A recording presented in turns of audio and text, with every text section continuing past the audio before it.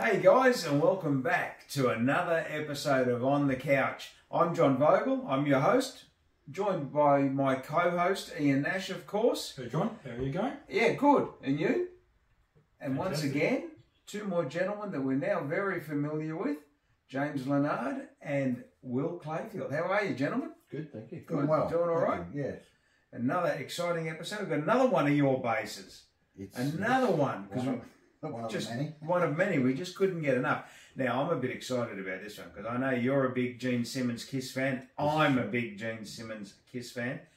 The bass we're going to look at today is one of his two signature basses, the Gene Simmons Punisher bass. The Punisher bass, it is indeed. It's the one that Cort brought out. That was, I guess you'd say, mass produced in sort of fashion. Yeah, in hopes. For a short period at least. For a short period at least, yeah. They're not. There was another one that came out that was a neck through that was a high end model. I think at the time you could only get through Spencer's Gifts, and they were very, very hard to get. They were all actually hand signed and physically numbered on the back of the headstock. Yep. These ones came in a little bit more affordable price. Very sought after now, very hard to get. Well, I think the story I'm led to believe is they were out for a little while, and for some reason, and I don't know why, I think Gene Simmons pulled the agreement. And I'm led to believe, and I think you told me this, that whatever remaining stock was out there at the time, he bought up to take off the market. Now, I don't know how true that is, but I've got no reason. Well, we've heard that on a few sources. A few different sources. His merchandising company, which he owns, just pulls the pin. Yeah, and that's created the shortage, which has pumped the prices up. And so I was just going to say that I'll drop a name. I'm actually friends with Gene's bass tech, Michael, and the basses that you can have, not stage play, but signed on the cruisers, are Corts. So they're made by Cort. The ones he sells on it, because he now sells them off through his own website. Yeah. The only difference in the physical appearance is the Cort logo is not on the headstock. His image is his logo. Yeah. Because looking back through time, Gene Simmons has a history of chopping and changing his guitar makers. I think you look at his other signature bass, and the one that we're probably all more familiar with is the Axe bass. I think now you may correct me if I'm wrong. I think the very initial Axe bass was either a Jackson or a BC Rich. I can't remember which one, but then I think he went from one to the other. There was a period where there was a prototype made by an Italian luthier, and it was actually the one that was used in the I Was Made for Loving You film clip. Right. And Sure Knows Something. It had a spade headstock. Yep. When he finally came to the design that he liked, because it went through a few different, it morphed into a couple of different sort of things before it came out. That came out as a Kramer. It had an alloy neck and a split headstock. Yep. Yeah. And then after he had the Kramer for quite a few years, he went to Jackson with it. Right. Jackson brought out an axe, but not. I don't think it actually came out on the market, but Jackson were making axes for Gene. That fell through, or he obviously walked away from the deal. And then his Punisher came on the market for a while, which was through BC Rich when they first came out. Yep.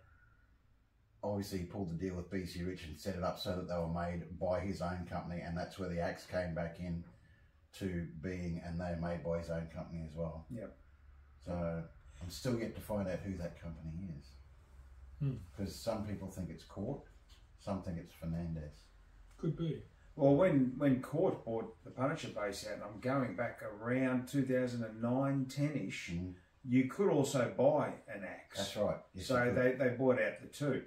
But I think the history behind the Punisher, if I'm correct, is obviously he was well known for the axe, but practically as a bass to play on stage, it's not the most practical bass. That's true. It looks good. And Gene, right through the 70s, probably before the axe, back when he was playing Gibson Grabbers, Rippers, he had the Spectres, the LeBeau. Yep. Mid-70s LeBeau, He always liked a guitar that he always played long scale guitars, but he used to say that he always wanted a guitar that had a good cutaway so he could get to the real high notes. And through all his fiddling and customising and modifying that he did with his basses, he was never really happy. So he sat down from scratch and drew up a bass that he thought, or he felt, was the perfect bass for him with exactly what he wanted. And that was the Punisher bass. So that's how it's come about. He went with symmetry.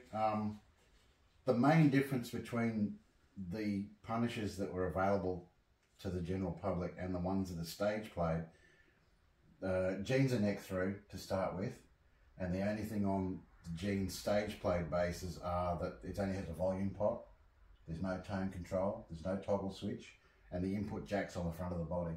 It's not on the edge. Yeah, I know that is a particular Gene Simmons thing, and I've read that. All his stage guitars have the jack on the front. Yeah. I'm guessing it's probably something to do with the fact that he wears that much in his costume, and you don't want to be knocking jacks and creating.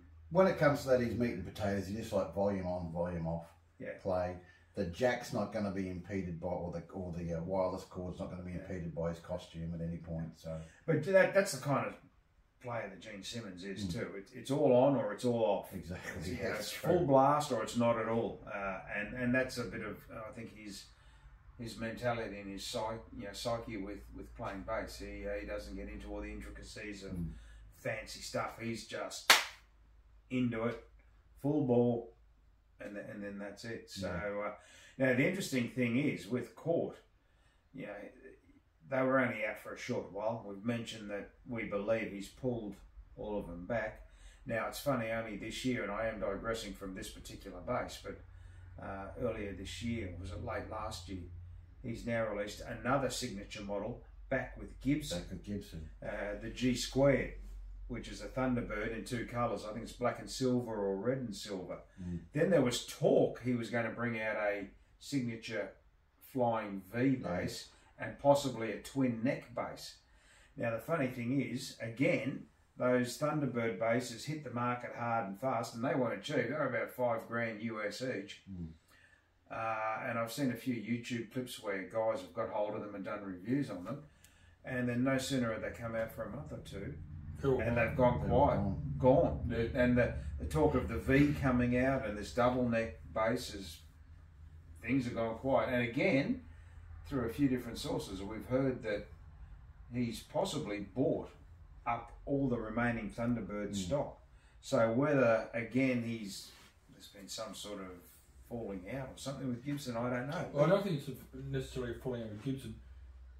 Gene's got a history of buying up the merchandise of anything, whether it's a 12-inch dial through to a guitar and everything in between.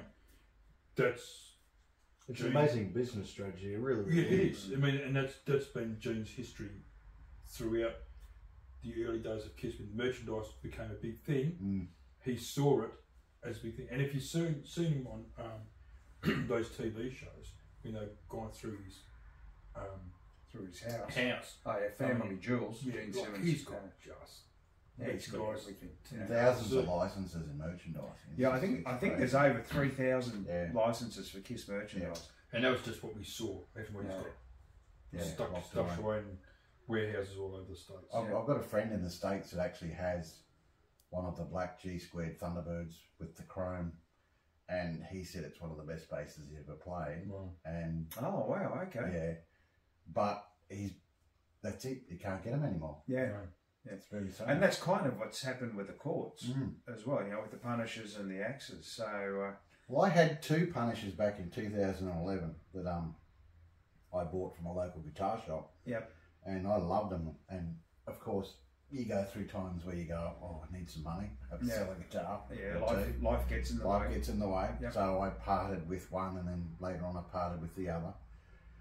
And I thought, I need a Punisher for the collection at home, and something that I actually really enjoyed to play. Yeah. So I started to look around, and they've been very, very hard to source. Yeah. For I don't know, years. So I'd turn to this gentleman again. Go to your local guitar broker, and I say, I'm seeing a theme here through all these last episodes. Every time you come around here, you go home with a new bass, or at least one you've ordered. Well, that's right. No, I was just kidding. It's for your wife. Oh, that's all right. There's another one on the way. No, there's not.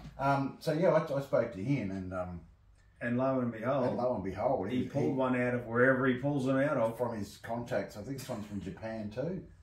This space, yeah, from Japan, and it was another fast one. Like, it I got it ripped like a day. Yeah, I think I told you about it. Yeah, I remember you were talking to me about it. And I was just like insane. I was just, how do you find? Because I've been looking for years. I want one. Yeah, I said to you earlier off camera, I'd love the axe and Punisher just as a pair hanging on the wall. Absolutely. But man, you look at the prices, like even if you can find them on eBay in the States, they're just, it's pulling stupid. One of the great things about Cort guitars is they're a South Korean company. Yeah, they switched their production in the early 2000s to Indonesia. Between their Cort and Fender and Squire, they were the first companies to start building guitars in Indonesia. Yeah, I'll tell you what, the quality control coming out of Indonesia, it's really good. Pretty good. Really damn good. Pretty good. Yeah, I mean, I think those companies stacked their QA guys from Korea and acoustics that we've had that have come out of Indonesia have been absolutely amazing. Yeah. Because Fender don't make anything out of Korea anymore. They switched to the same factory. And because those Fenders and Squires that were coming out of Korea were really top notch. They were probably equal to the Japanese stuff. Yeah. But when they switched to Indonesia, they got a little bit of backlash initially. But I tell you what, the stuff's pretty damn good now. Well, yeah, I don't know. Coming in today and just eyeballing it while we've been here, that looks like a really good quality guitar. It is a really good quality guitar. The machinery on it and it just looks sensational. Now, obviously, you play with Black Whiskey, hence the Black Whiskey shirt. You've played this on stage. I know that because I've seen pictures on Facebook. What's it like to play on stage? It's one of my favourite. This is actually now my go-to live bass. Wow. Oh, really? Yes. Yeah? Yeah. This one will be coming out in the next couple of shows. The only thing I won't do with it when it comes to the end of the year on tour is I won't put it on a plane. Okay. I'll take something that's a lot easier to replace and a lot cheaper to replace. Just in case. I'll do local shows with it because the tone is just incredible. Wow. It's got such a... If you want to have a real bottom end growl, it's got it, but you can wind it back and it's just got that nice, just the right top end scoop mids and the bottom end, just the right balance. Yeah.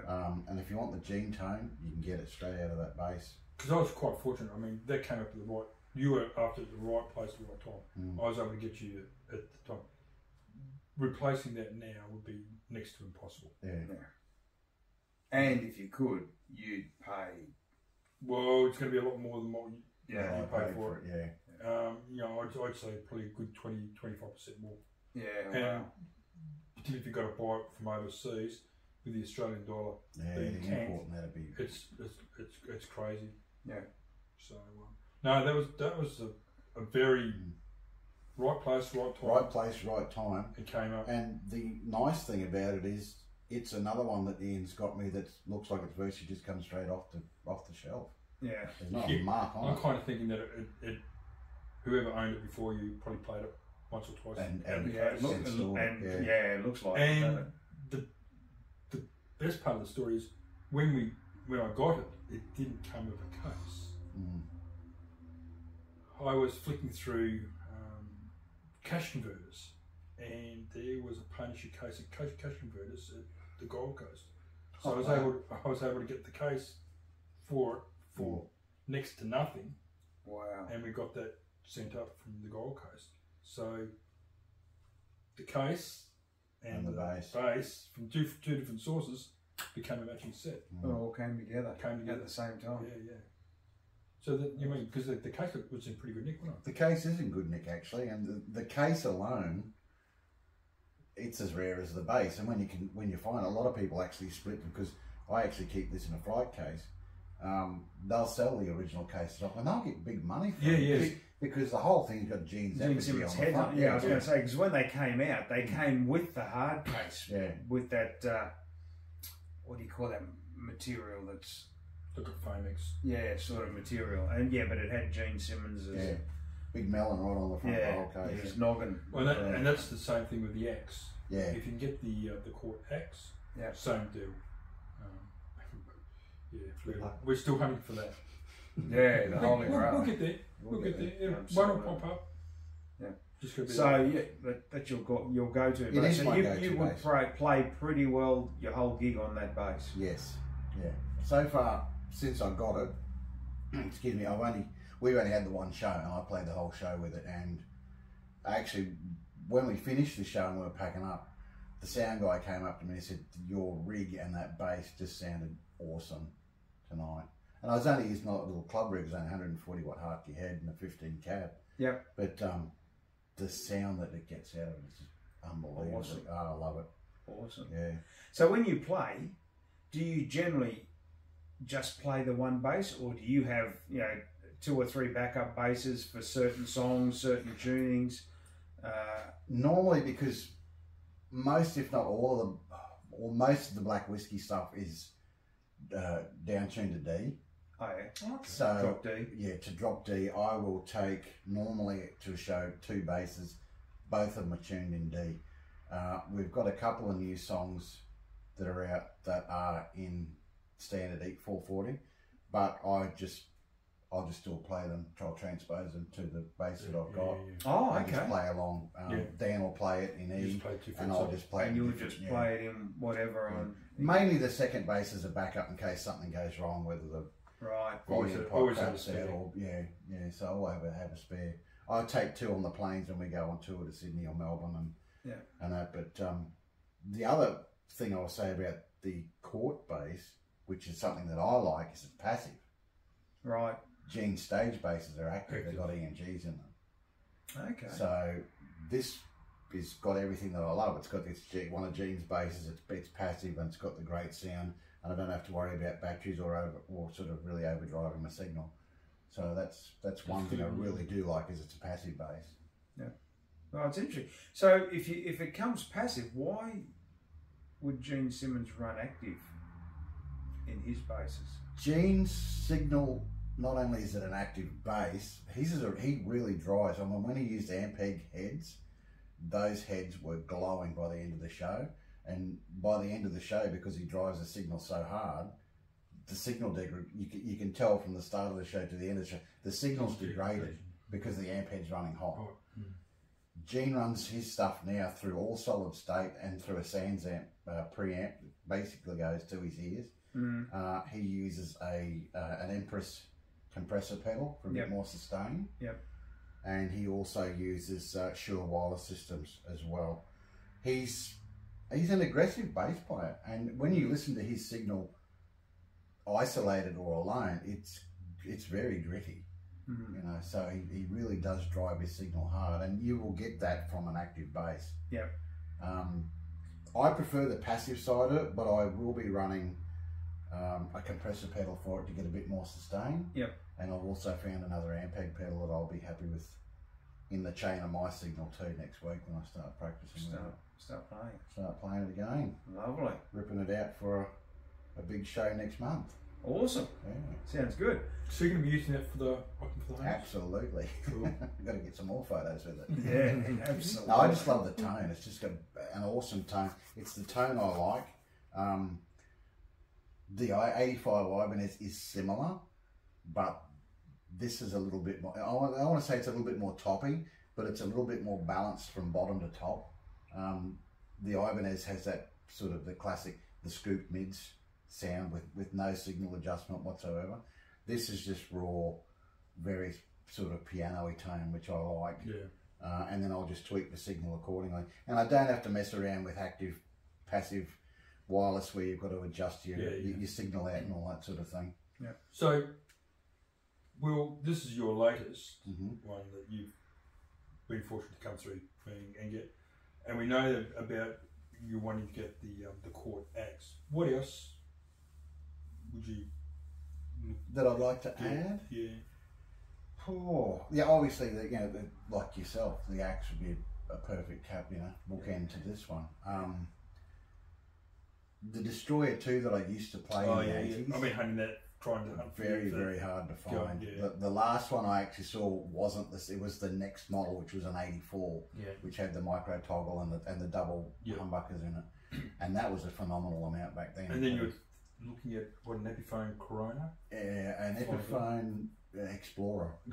Yeah, Epiphone Explorer. I like the Explorer shape. I think it's probably because it's the first shape-ish, because the Destroyer was very similar. Yeah. That I used to play a lot. You know, back in the old days, every show was that, and I used to have one that you would have loved.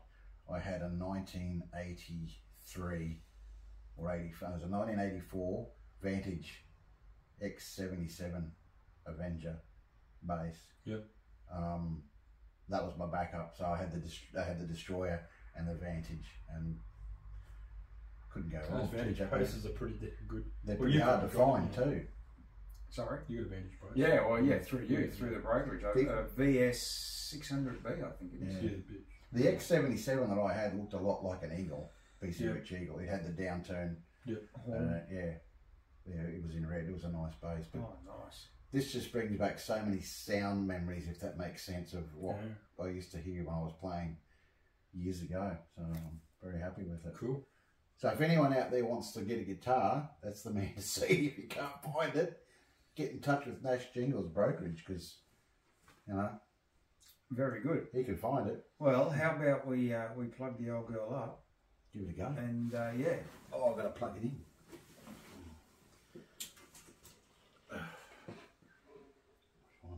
Such a mean looking bass. It is. And the other thing I like about playing this bass is it's not heavy.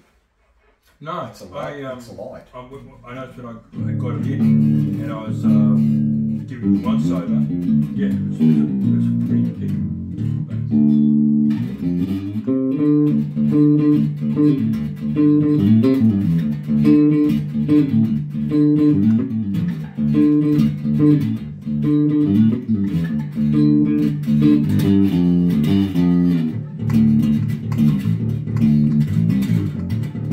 It's got that real nice smooth transition all the way through.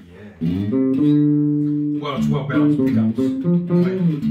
Because sometimes you get a bass or guitar and you're playing it and there'll be a quiet zone. Yeah, yep. This is all.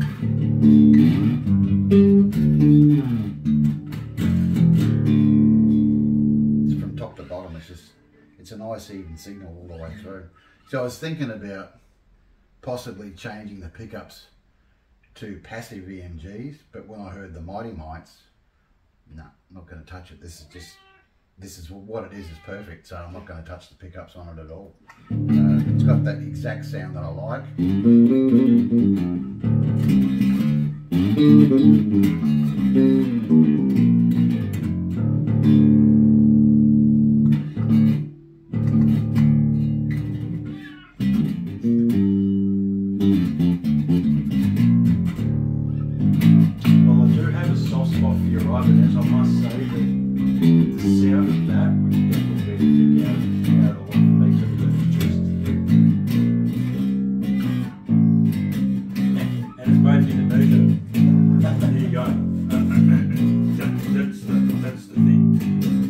Titan loves it too.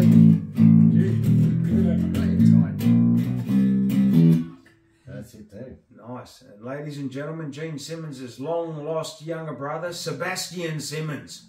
I just made that up. I don't know where it came from. Seb, yeah, sure. Mate, thank you for that. Not a problem. It's great to go through another one of your basses. I'm a little more annoyed that I don't have one of these now, so I have to have a chat to the man. Chat to the man, that's the way. We get him to find another one, make sure it's not just a one-off fluke, and maybe a couple of axes while we're at it. So, sounds good. Sounds good to awesome. Again, to all our viewers, thank you for joining in. Thank you to James, Ian, Will. Thanks for having me. Yeah, mate, thank you for being had. It's great. And before we go, this is our last episode for this season, but don't be concerned because the executive producers have told us that next year, 2023, we've got another 26 episodes of On the Couch. Episodes. So, and we're going to be a few little different things. We're going to be going out and about, and we're going to do some interviews on location. Yep. As well as we having some more great guitars and basses, and some local artists, I believe, both and world famous musicians. Yeah, I was going to say some international artists. Yes, we've got a few lined up, so it's going to be a pretty cool season. And we've got a few younger kids, guys coming through, Absolutely. talking about getting into guitars and the benefits of lessons and the guitars that they've bought. And I'm pretty sure between both of us and with James, we've got some more of our own collection to go more through. of our own, So, our ever-growing collections. collections. Thank you to our ever-understanding wives. So, John, thanks for the great season. It's been a great year. 26 next year. 26 episodes. Yeah. Are we getting a pay rise with all this? No. Double. Yeah, double. Oh, double. Yeah. Oh, all right. That's two Hang coins. on, we don't get anything. Double Yeah, and nothing. we don't get anything. It's not double and nothing. Yeah. So, from us for 2023, thanks for being a part of our family on the couch, our Facebook family as well, our extended family at base up front. It's been a great year. We will be back next year, as Ian said. So, until then, look after yourself. Have a great Christmas. Have a great New Year. And hang in there. Go back and catch up on some of those episodes that you've missed, or just go back and catch up on them. So, till next year, take care. Cheers. See ya.